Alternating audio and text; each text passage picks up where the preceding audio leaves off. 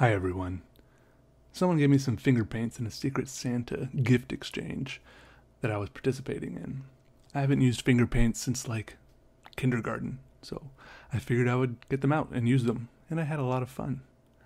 I wasn't particularly careful while doing this. I just went at it with my fingers, slathering the paint around however I liked.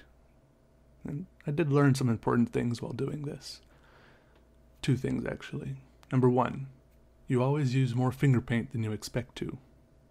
Number two, don't be so carefree in your finger painting that you accidentally swipe a big fingerful of red over a big swath of purple. Yellow and red combine to make orange. White and red combines to make pink. Or is it just light red? Is there a difference? Maybe pink's not a real color. I don't know. Anyways, I'm not a color scientist. My point is, purple and red combine to make an ugly, muddy brown. I'm sure it could be useful somewhere, but not in this painting. And I couldn't fix it. I even waited for it to dry and then tried putting more purple on top of it to make it purpler. It didn't work. But, except for that, like I said, I had a really good time doing this finger painting.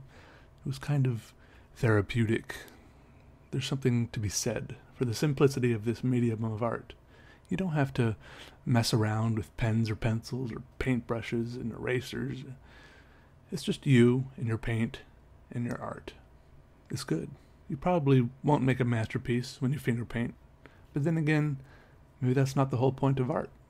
You can still express yourself. You can still make something kind of interesting to look at, and most importantly, you can still enjoy yourself. So try not to take yourself too seriously when you do something creative. It rarely helps, I think. Anyways, thanks for watching this little video. I've got another big one coming up, but you can watch this one while you wait. Okay, bye.